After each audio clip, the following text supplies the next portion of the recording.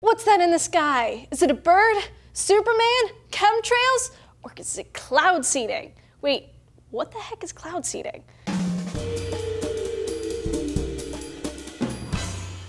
Hey guys, Julia here for D-News. Humans like to make it rain. From rain dances to Storm and X-Men, we've always dreamed of controlling the weather. Apart from rituals in science fiction, science might have found a way. Clouds are made up of millions of tiny water droplets, but these droplets hang out in the air unless they stick to tiny particles. Then they become heavy enough to fall to Earth. Normally these particles are things like dust. A study published in the journal Geophysical Research Letters found that pollen might help form clouds too. Previously, scientists thought that pollen grains were too large to have any effect on weather. Yet this new research suggests that when pollen gets wet, it breaks apart into smaller pieces, and these smaller pieces could make the building blocks of clouds. So it seems like a small leap of logic to find a way we could help this process along. Maybe we could make clouds out of thin air. Sound like science fiction? Well, it's already a thing. It's been a thing in the American West for decades already. In California, water agencies and utilities dish out $3 to $5 million a year on it. Cloud seeding produces nucleation, when water particles attach to other small particles and condenses.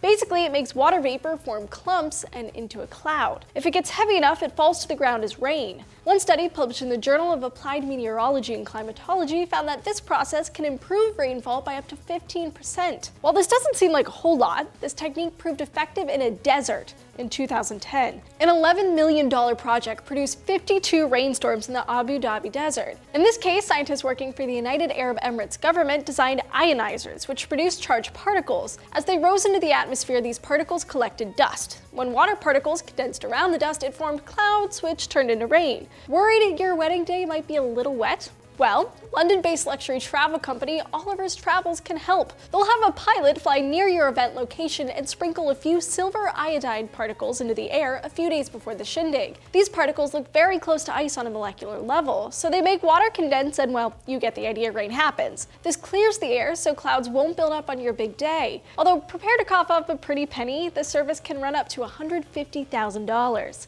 I know what you're thinking. Can we just make a bunch of rain clouds and end the drought? Well, there are some skeptics.